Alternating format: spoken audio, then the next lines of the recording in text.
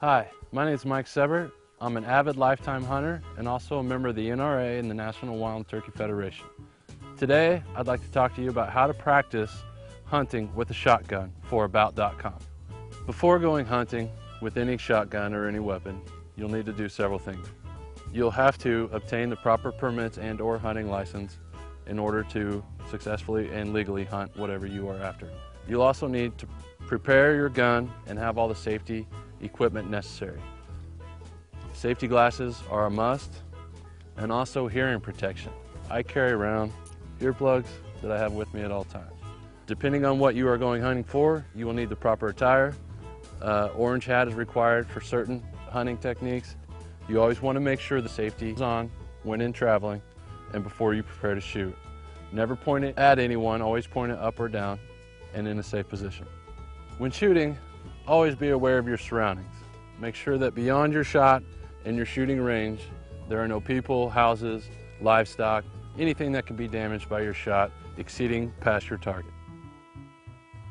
In preparing for target practice, you always want to have the gun that you will be hunting with to get more comfortable with and used to.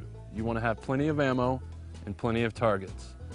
Another important thing to think about is having a place to safely practice.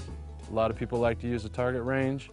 When you go to a target range, they have rules set up for each separate one and guidelines to follow. I like to use a field that is adequate for what I need.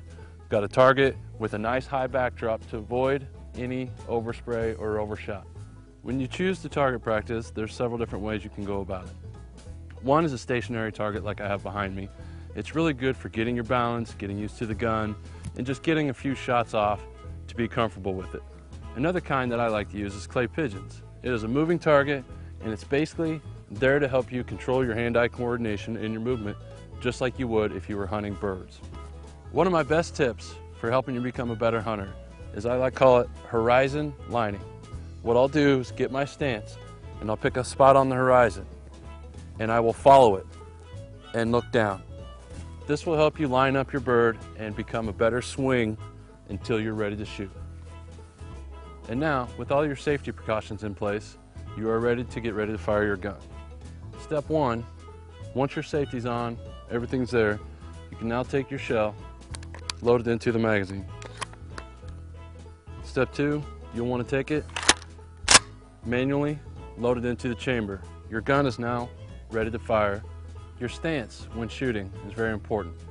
You want to take your lead leg, place it out a little bit in front of you, and your back leg set to take the brunt. You will have some recoil from a shotgun. Secondly, you want to be up over your leg, so that way you have a wide base.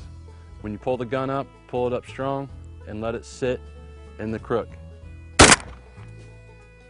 Thank you for watching, and for more information on how to practice hunting with a shotgun, visit us on the web at About.com.